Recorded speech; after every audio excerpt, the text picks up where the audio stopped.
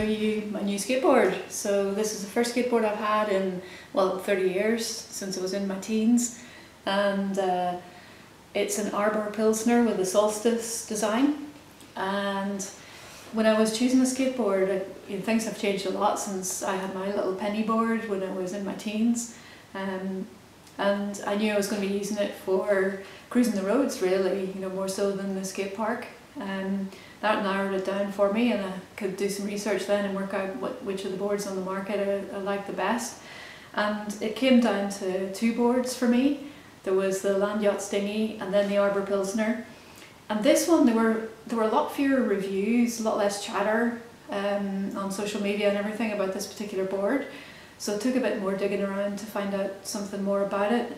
I'm not going to try to do like a technical review of the board. I'll just describe it a little bit more for you and show you in a bit more detail. It's made from palisander wood, and this particular one is bare wood top and bottom, and on the top it's got like a spray-on grip. Just so you can see some of the angling on the deck, you can see, if I tip it over, you can see the tail rises up to that extent. And you can possibly see there the amount of kind of scoop that there is on the deck as well, so you can definitely feel it rising up towards the edges. Just makes your feet feel really nice and secure. And on the nose, a little upturned nose as well, which is really great for if you did want to do some tricks and things on the board as well. Makes it that bit more versatile. Because I know that some of the longboards don't have that, like they have very little in the way of a sort of upturn in the nose or the tail, and definitely that was important to me. I wanted to have that.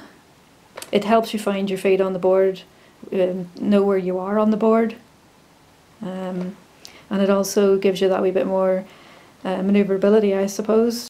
It was really interesting. The first time I got on it, I had read in one or two reviews that when people first got on it, they just found it really stiff, But I mean, going from 30 years ago, a tiny wee penny board, I can tell you this feels so much more responsive. That there's so much movement in the trucks.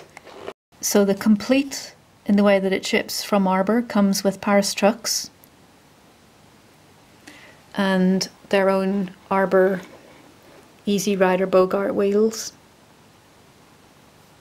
And the spec of those wheels is 61mm and 78A. Some other nice little details with it. At the top here you can see that this is like a goldy colour, and that's the same for the nut here on the trucks.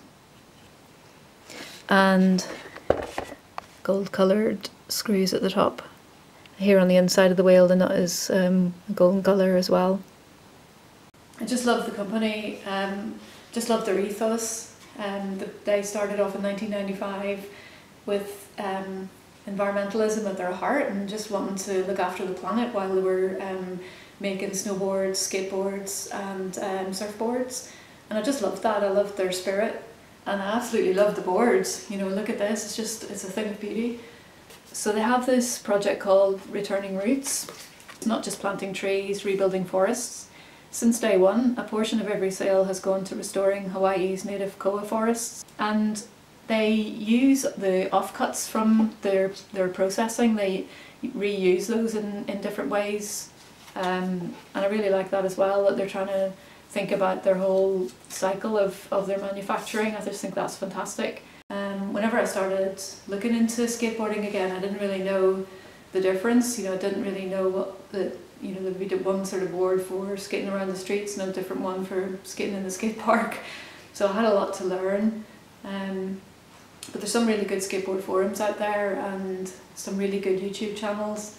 So I'm really grateful to everyone that took the time to put information on there and to answer my questions as well. Because I think it's really helped me find the exact board that I really like. So one other important thing I just want to mention is where I got the board. I really wanted to support a local skate shop because I really think we should value our local shops, and a lot of the people that run them are also involved in keeping the local skate scene alive. You know, I know that some of them are involved in skate parks and other activities to do with skating, like skate teams and all sorts. And so I just want to say thank you to Big Woodies in Blackpool, in Lancashire, for sourcing the board for me and for brilliant service all the way along. So in the description I'll put some links to the review that I read about this board. That review was quite detailed and quite good, so that will help if you're thinking about a cruiser and you're not sure which one to go for. I haven't had much chance to get out really and ride this board. If you've seen my other video from my first day out, you'll know that I sort of overstrained my tendon on day one. So I'm still kind of hobbling around a bit, and I can't really get back on the board yet, but so I can't tell you for sure, you know, what I think of this board, but my first impressions were amazing, just loved it. So that's it, I hope you find this useful. Subscribe to the channel if you want to see some of the videos that I'll put out in the future, and meanwhile, skate safe.